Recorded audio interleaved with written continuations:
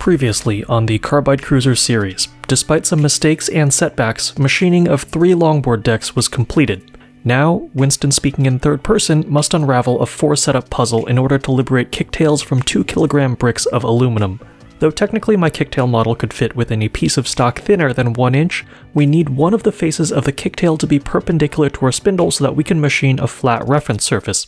Therefore, setup 1 needs the Kicktail to be right side up and ready for the bulk of material removal. The first order of business here is to trim away as much extraneous stock as possible so that we can come back and use efficient adaptive toolpaths to rough out the Kicktail.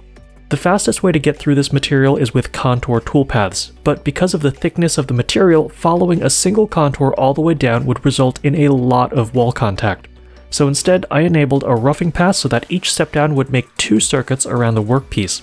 This cuts a wider channel with ample room for chip evacuation and makes it so that the end mill is only ever touching one wall at any given time. It'll take twice as long, but it's a necessary compromise and it's still faster than an adaptive toolpath. As extra insurance, I would have the 278Z single flute end mill loaded up. That single, massive flute has never jammed on me in days of machining compared to my 3 flute cutters which have gotten clogged on several occasions. After trimming off the excess stock, I could then apply a relatively efficient adaptive clear around the Kicktail. This is really just an exercise in patience as we have a lot of material to get through but not a lot of complexity. On the Mark I Carbide Cruiser, I then went straight into some contour and pocketing toolpaths to clean up my profiles and faces, in addition to parallel finishing the angled portion of the Kicktail. However, fast forward a couple weeks when I had fellow hobby machinist Chris Lee in the shop, he pulled a move that sent me back to the drawing board.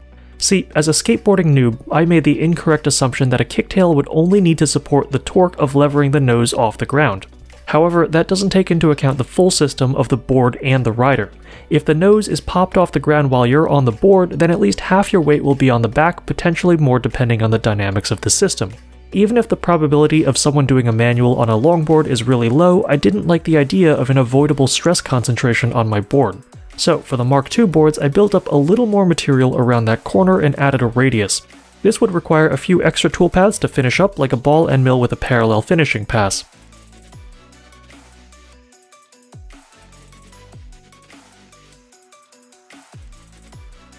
Setup 2 would be to machine the bottom. The first priority here is to face flat part of my interface tab.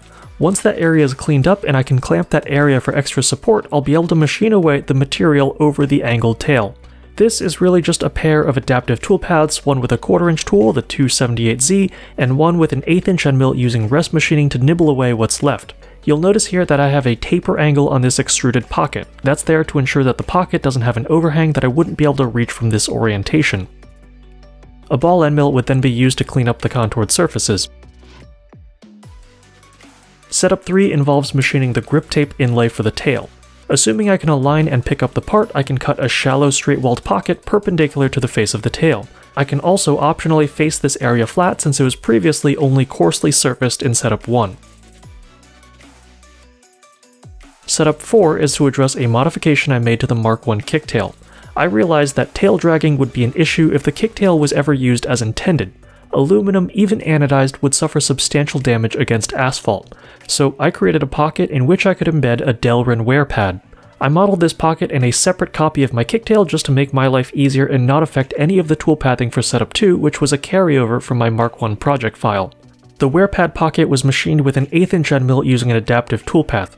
I shaved off about a minute from this toolpath by using rest machining and having a dummy toolpath before this that let Fusion know that my part had already been brought to near final shape. That dummy toolpath had a patch added to its model definition so that it stayed outside the pocket.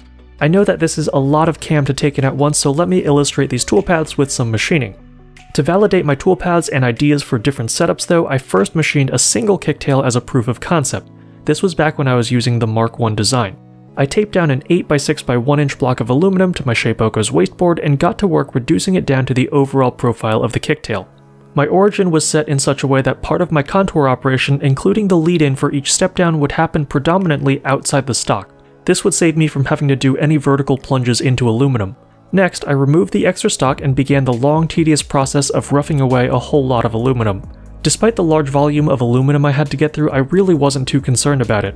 Since I was working my way from the outside in, chip evacuation was a non-issue. And then, after a couple hours, all I had to do was clean up the resulting surfaces. For setup 2, I used indexing pins to locate my part and double-sided tape to hold it down. I had to elevate the piece on some MDF to keep the tail off the wasteboard. After facing off the top layer, I could then add a clamp for extra security and focus on the other half of the tail. It was at this phase of machining that I realized that part deflection and vibration could be a big deal. If I'd had a rubber doorstop or something compliant to jam under the tail, I could have fixed this, but my powers of improvisation weren't nearly as strong or effective as I'd hoped. But I still got through the tool paths and was ready for setup 3. I machined a pocket that would perfectly receive the Kicktails angled profile, then using some double-sided tape I affixed my workpiece. Now I will admit that this isn't the most secure setup, but I'm not taking off a lot of material here. On the first few tries, as I crept up on the surface of my part a few thou at a time, I noticed that my tail wasn't sitting perfectly flat. So I took a clamp and put some pressure over the high spots to compress the tape there a little more. Eventually, I got the angled tail's face cleaned up with a flat end mill with a shallow pocket for the Griptape. So, rewinding back to setup 1 a few weeks after this, I loaded up a fresh chunk of 6061 and went through a similar operation as before, except this time there were a few more toolpaths present to blend in the half-lap interface into the tail. After having put in the time to demonstrate that the Shapeoko could repeatably make this part, I decided to pre-rough my stock on the Brother Speedio at Carbide 3D. Yes, this is technically cheating, but after sitting through about 60 hours of aluminum machining on the Shapeoko, I think I've earned it. A few minutes here saves about an hour and a half of work on the Shapeoko per tail. At home, I ran through these pre-roughed pieces with a cut-down version of my Setup 1 toolpaths, and then it was time for the flip. Based on what I'd learned from my first attempt, I knew that supporting my stock could not be an afterthought. So, taking advantage of my threaded table, I installed some bolts I could lock against a nut at a fixed height as a poor man's machinist jack. I began my 3 kicktails with identical toolpaths. After facing them off, I drove screws through the indexing holes for lack of a better clamping option. 2 of the tails I ran my standard Mark II toolpaths on, but for the third, because of how one of my decks was screwed up and had a different bevel angle on the bottom, I had to match that angle on the tail, so this one had a different set of G-code to run on it. When it came time to do setups 3 and 4, I was pressed for time. I wanted to get these out to anodizing at least 2 weeks before Maker Faire, so I had to run these operations at work. I don't have access to a working Shapeoko at Carbide 3D, so instead I had to finish up these kicktails on the Nomad. Using indexing pins inserted around the perimeter of my part, I located each kicktail and finished up both the top and bottom faces. Using pins like this is a lot quicker than having to machine a deep pocket to receive each tail. It only takes a minute or two to bore a hole versus half an hour of pocketing MDF or some other low-cost, high-volume fixture material. I also had to tweak my original toolpaths, which had called for 1/4-inch tooling. The Nomad is happiest with 1/8-inch end mills or smaller.